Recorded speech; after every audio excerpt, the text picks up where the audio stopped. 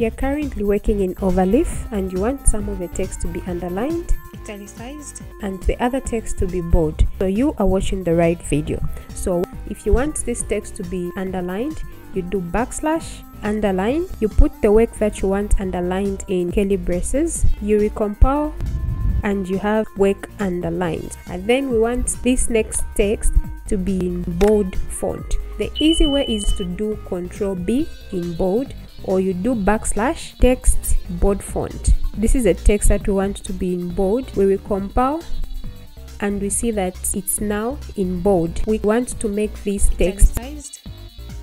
So what you need to do is basically just highlight this text and you do Ctrl I. When you do Ctrl I, automatically you have backslash text IT, or you type backslash text IT. When you recompile, you see that your text is italicized.